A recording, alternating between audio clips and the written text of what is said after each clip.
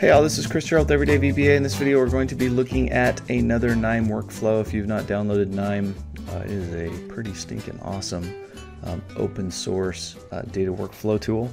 I'm using it a lot these days, so I thought I'd share it with you guys. So in the last video we looked at this, which is read Excel sheet names, which essentially you can read the sheets and get them through. Basically read all the sheets, put them all together, and then export it. So in this one, we're going to again go to examples. We're going to open this up. You may have to double click if it's the first time. Click on data access, and we're going to go down to multiple sheets in one Excel file.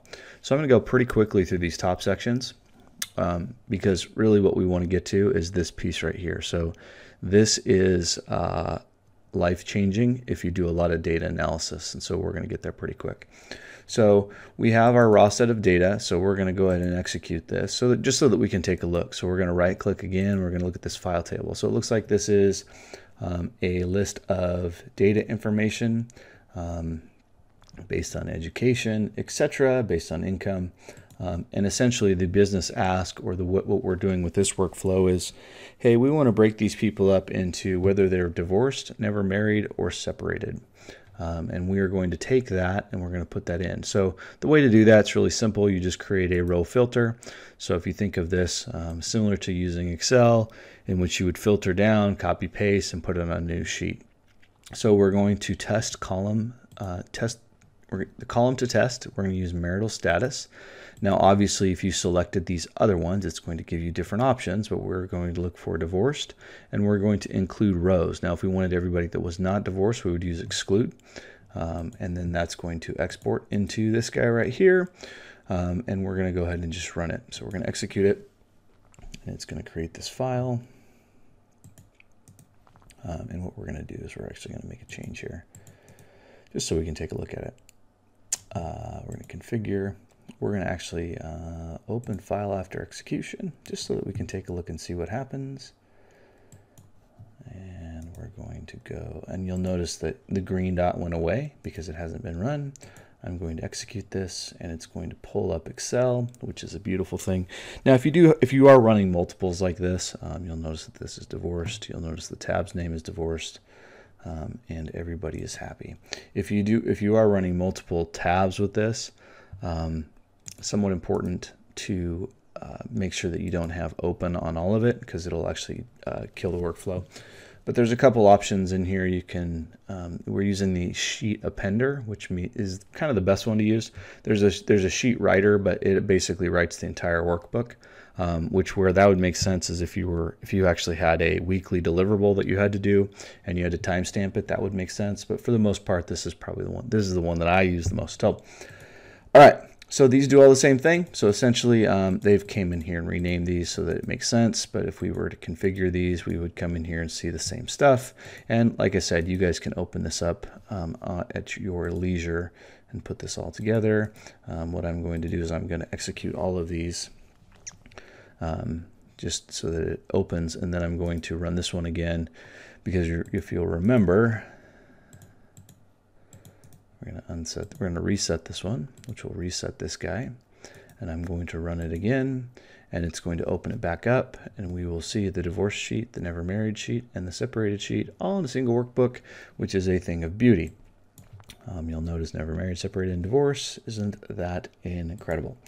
All right, so the next thing we're going to do here, which kind of leads us down to this piece, is this is slightly different because when we put in a row filter, it's going to use this pattern, right? So this pattern is going to be passed over as what they call a flow variable. So you'll be passing this. So if we click configure, you'll notice that this is blanked out. And the reason it's blanked out is because we're actually giving the sheet name this category. And that category is passed over from the row filter, which is pretty stinking sweet.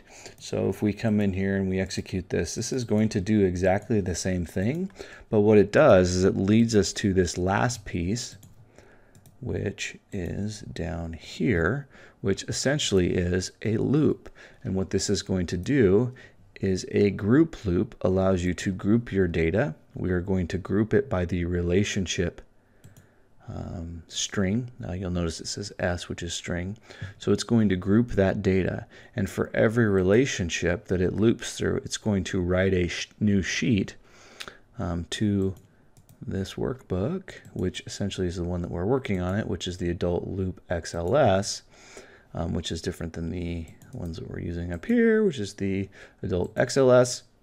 So now what we're going to do is we're going to run this. So I'm going to run this one at a time. So this group loop start, and it's going to give us the group input, which essentially is the entire work, it's not the entire work, it's the entire data set. And then what this loop is going to do is it gets through here, it's going to write each one of the variables, which the variable in here, let's take a look here. So based on these group variables, the group identifier, the relationship, the current iteration, the Knime, it's going to pass all that over, and it's going to create a single sheet, which is a thing of beauty. We are going to run it, and again, you can take a look at this, download this this free workflow from them. It will kind of blow your mind a little bit. So when that's done, while that's running, you'll notice it's kind of nice because it runs it, right? And it actually tells you where that's being placed. The beauty of this is you can give a really long data set, and it'll actually loop it and group it together. So what's cool about this is we had to create 3 different sections up here to identify what we're looking for. Well, since we just went through every part of the relationship on what they actually were, what it did is for every time there was a husband, it created a row and created a sheet. Everything that there was not a family, not in family, other time there was an other relative, other time there was a known child, every time there was unmarried, and every time there was a wife, it created a different sheet.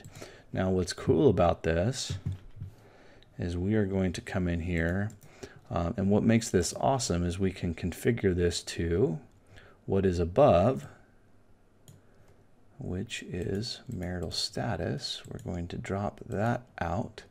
Now you can do multiple groupings, which can be powerful. It also can create a very large spreadsheet. It said that hold on. Oh, I don't think it likes it because I'm...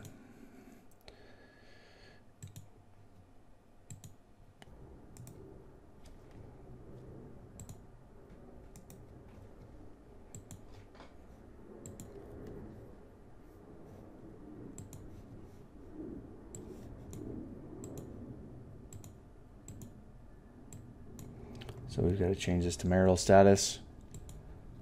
Otherwise it's going to cause an issue. And essentially that right here, we come back over here and configure this. And you'll notice that because it's being passed over, we're good to go there. So that's one little tricks on that, which is somewhat confusing, but it kind of makes sense after you kind of dig in a little bit. But once we run this, we have that set up.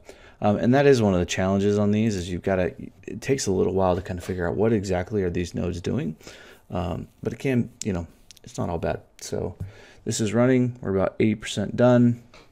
And it's going to essentially write in over this. Now, one of the things that's going to happen is we're going to notice that it's going to have all the sheets that it currently had.